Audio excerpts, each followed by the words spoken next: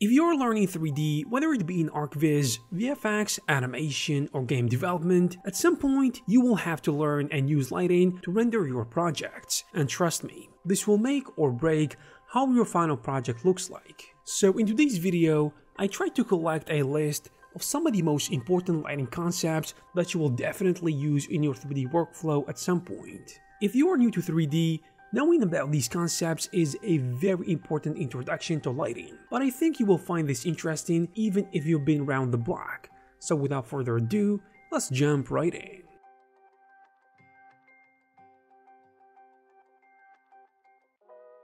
Before we continue, I wanted to let you know guys that the Blender market is having right now a huge summer sale with 25% discount on thousands of Blender products from add-ons, courses, shaders, you name it. Also, if you don't know where to start, I have in the description of this video a list of the best add-ons and courses that can take your projects to the next level. So without further ado, let's jump right in.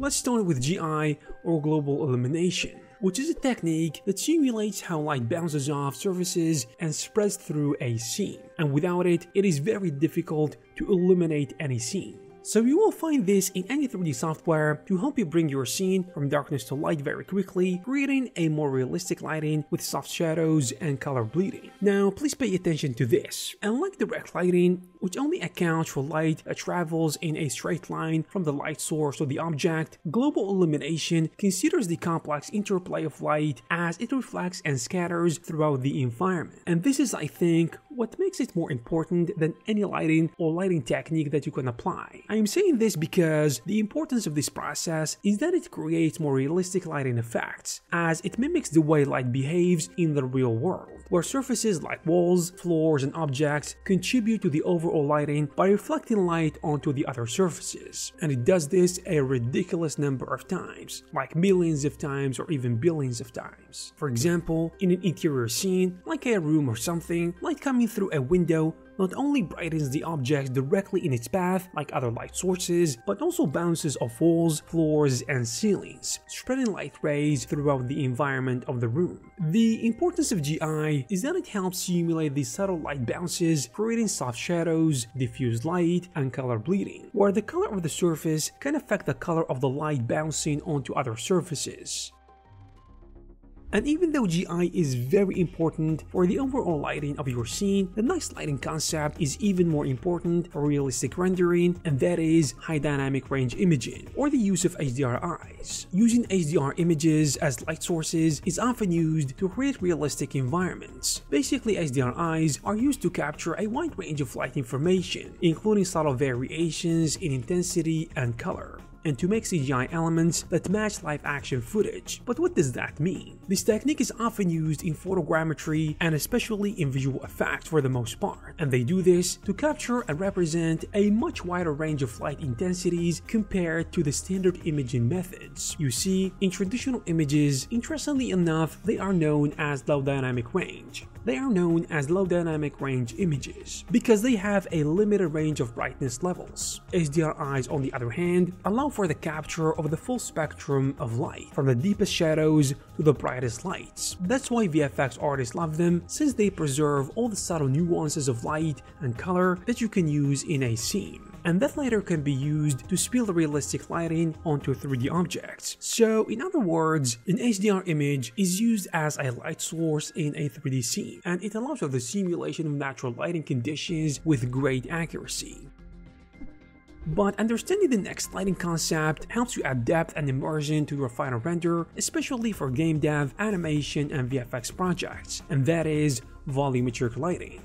Basically, volumetric lighting is a technique that simulates the way light interacts and moves through particles in the air, creating visible and sometimes not so visible beams or shafts of light as it passes through mediums like dust, mist, fog, or smoke. This effect is often seen in nature, such as sunlight filtering through the forest or beams of light streaming through a dusty window. And replicating this in your project is possible, and doing so is crucial for adding realism, depth, and atmosphere to a scene. For example, in a scene set in a poorly lit and misty forest, volumetric lighting can create eerie beams of light that cut through the fog, which I think can lead to something beautiful. And I would say we don't usually notice these things unless you know about them, but once you understand them, it will make more sense. The next lighting concept is divided into two things, which helps you add to your renders a creative touch to convey a desired result, and that is soft and hard lighting.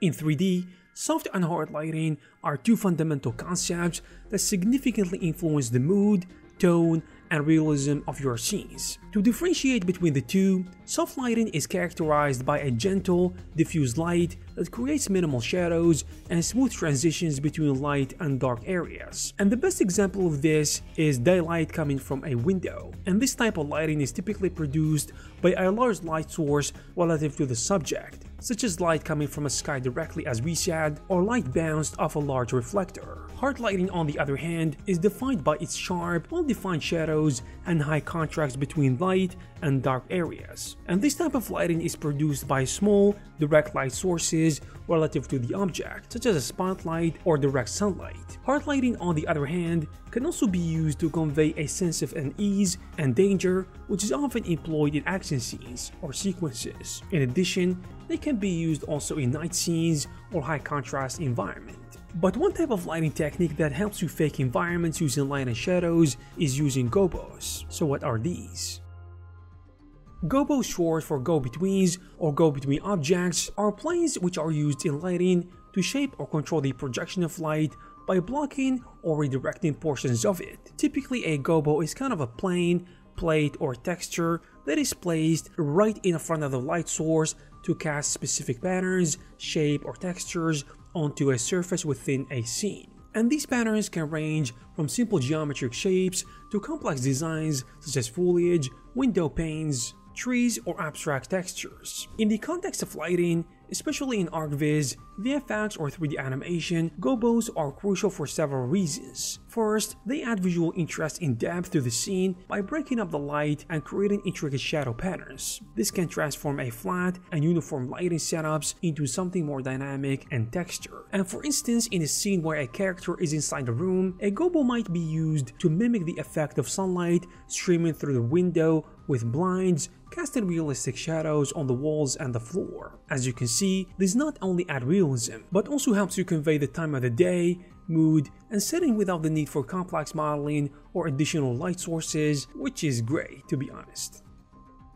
We also have caustics, which in 3D fields refer to complex light patterns which are formed when light rays are refracted, reflected, or focused through a transparent or a reflective surface. These patterns are often seen as bright, intricate shapes or lines or surfaces where light has been concentrated, such as the shimmering patterns at the bottom of the swimming pool, the concentrated light spots under the glass of water, or the focused light beams created by a crystal or a gem. In the context of 3D rendering and animation, caustics are an important aspect of achieving realistic lighting, particularly in scenes involving water, glass, liquids, or other materials that can bend or focus light. And when light passes through a transparent object like a glass of water, it bends or refracts and can also reflect off the inner surfaces of the glass, creating concentrated areas of light. And these concentrated light patterns, known as caustics, contribute significantly to the realism of a scene, making it more lifelike and visually compelling. Using caustics is definitely gonna help you improve your renders, but if you want to create realistic organic stuff that can look realistic,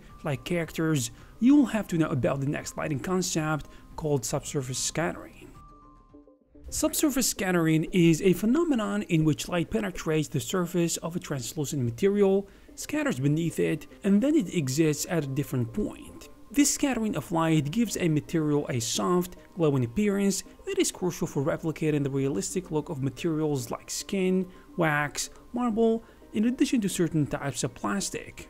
And just so I can explain it better, when light hits these materials, it simply doesn't bounce off the surface. Instead, it travels through the material, interacting with its internal structure before emerging, which creates the effect of light diffusion within the project or the object. And this is what makes all the difference. This is particularly important because It allows for realistic portrayal of organic materials, especially human skin. And if you tried to create human skin before, or if you watched it closely, you know how complex it is. So light scatters through the layers of tissue and exits with a certain degree of color change and softening. And without accurately simulating this effect, skin would appear unnaturally harsh and plastic-like, lacking the softness and subtle color variations which are key for a lifelike appearance. And this is, I would say, a problem for a lot of 3D artists, especially those who create characters. And there you have it, guys. I hope you found this video useful and informative. If you did, please give it a thumbs up and please subscribe to this channel to receive more videos like this. Thank you very much for watching, and I will see you in the next one.